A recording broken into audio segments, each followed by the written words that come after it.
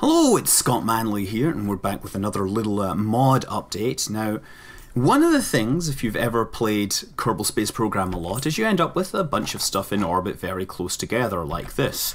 In fact, sometimes they get very, very close together, as we're going to see with Goon Station 1. Oh dear!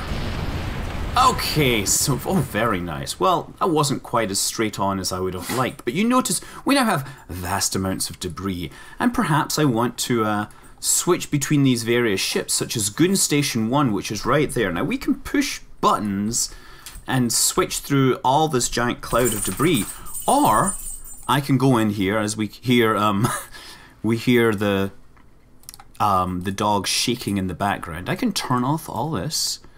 And this is the Haystack plugin. If you look, I can find things. Let's try flying this one. Fly! And what does it do? It switches me. Okay, that's a ship. I wonder if there's anyone on that. Oh, underneath. Click. Oh look, there's crew stuck on that. Well, we'll have to rescue them somehow.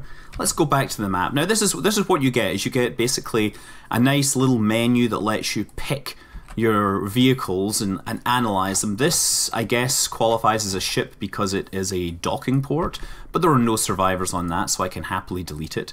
And if I want to, I think I can nuke them with, there's maybe ways to nuke them here. Let's fly this one, see what we've got. And, oh look, we have some survivors on this, so we can turn on the SAS, and maybe that will slow the rotation. No, it's not going to slow the rotation at all, because they don't have SAS.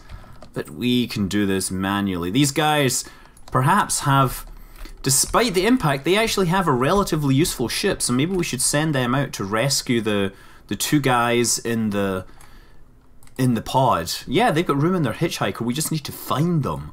So one way to find them, of course, so we go back to the map again.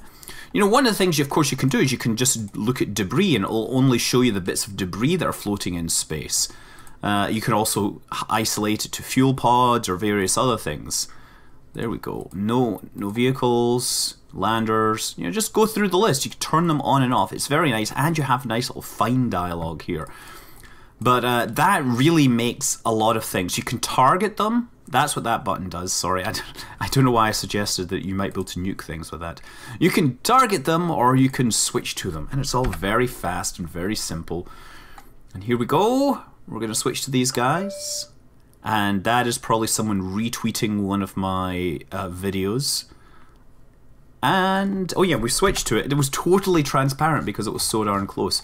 So yeah, I should probably get these guys out. That'll be easier. Yes. Turn him on. And then switch here and switch back to him again. Look, I guess that's the dude there. Fly him. And come back. It's switching. The switching seems to take a second or so. There we go. And that is still there. You see he's already flying off. EVA. So now we have two dudes and we can look for the actual Goon Station, which is sitting around somewhere up there, no doubt. There we go. That's where we need to be if we're going to get rescued.